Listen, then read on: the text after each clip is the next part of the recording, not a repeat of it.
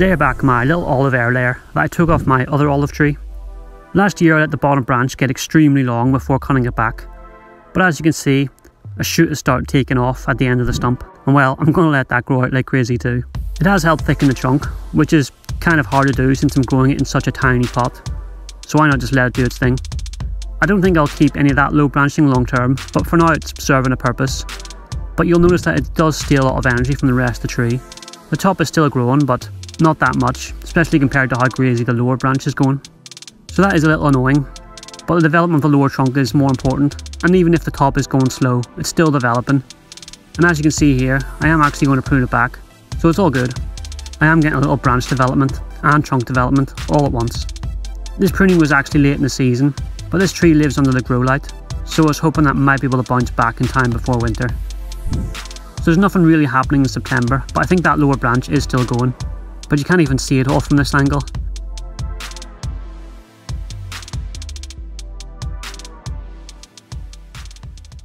And you still can't see how long it is here. It really blows my mind when I see such a small tree putting on so much growth like this. It really makes me wonder how thick I'd get one of these if I had enough room for a huge pot.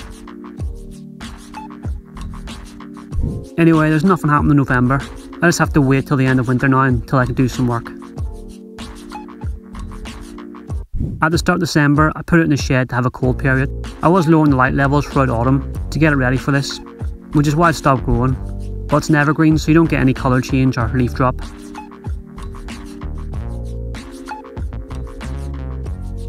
At the end of February, I took it back inside and it's time to sort it out. But you can quickly see there's only going to be one thing happening here.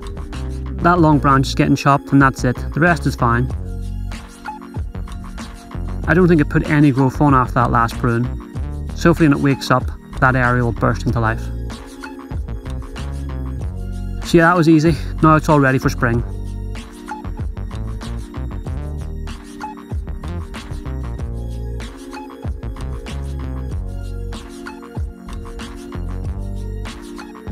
At the end of March there's still nothing happening, but it should be waking up soon enough.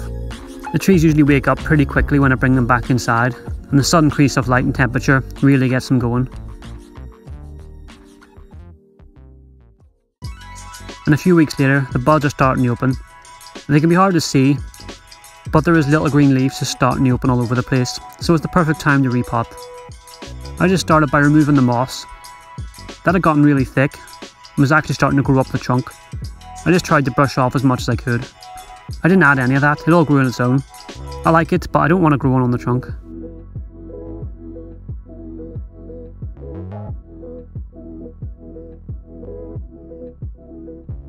You can really start to see the benefit of that lower branch.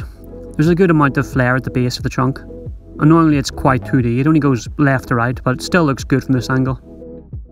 I then tried just to pull it out. This pot is angled in a way that it should just slide out, but you can see it was really stuck in there. It is an aggressive tree in a small pot, so it's going to be full of roots.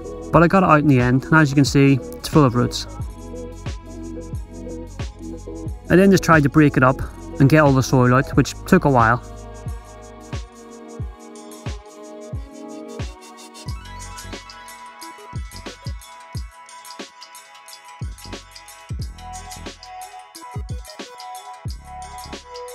But after a lot of raking, I was left with this, so it's not too bad. But a lot of it is just too long, so I pruned it all back.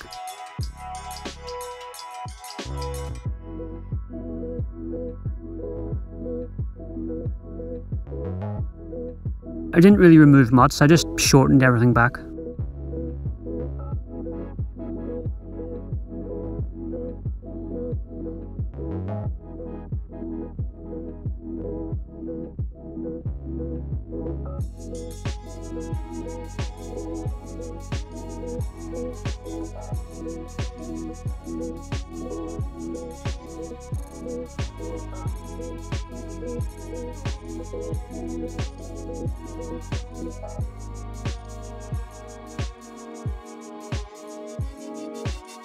It's a decent little root ball, but when I start rotating it here you can see what I mean by it being very 2D.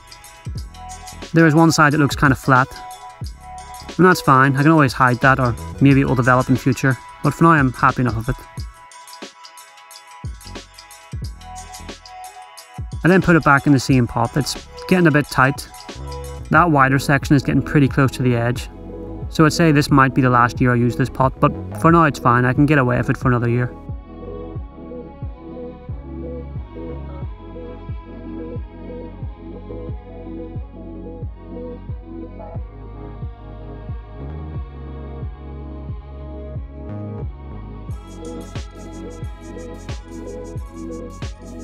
In April there's not a lot happening. It's hopefully going to explode with growth soon.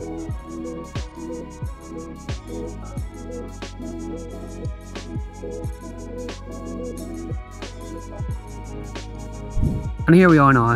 It's a little slow to get going, but it's doing okay. I'm sure it will explode any day now.